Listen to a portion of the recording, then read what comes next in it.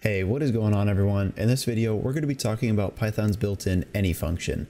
By the end of this video, you should have a good understanding of how to use this function within your Python programs. Alright, so for this video, we're going to be using the Python console. So if you're using PyCharm, all you have to do is come down to the bottom left-hand corner and click this button that says Python console. Click it, and then you'll be good to go. Now, if you aren't using PyCharm, all you have to do is open up your terminal, come up and type in Python, hit enter, and you'll be able to use all the same commands that we're using within this video. Alright, so the any function is very similar to the all function that we talked about in the previous video, with one difference. The any method is going to only return true if one item within some iterable is true. So if that's a little confusing, I'm just going to go back to the previous example that we talked about when we were discussing the all method. So if we had a list filled with true values, oh, what happened there? There we go.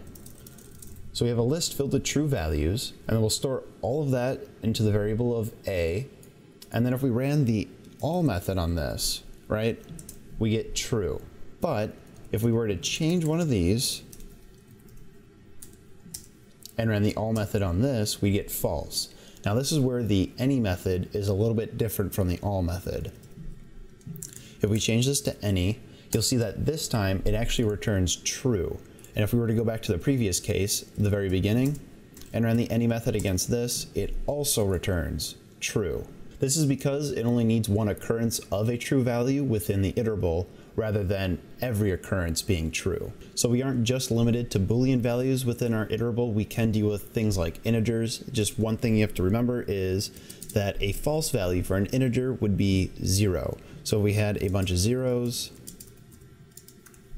right, store that into b. If we ran the any method against this, since we have all false values, this is going to return false.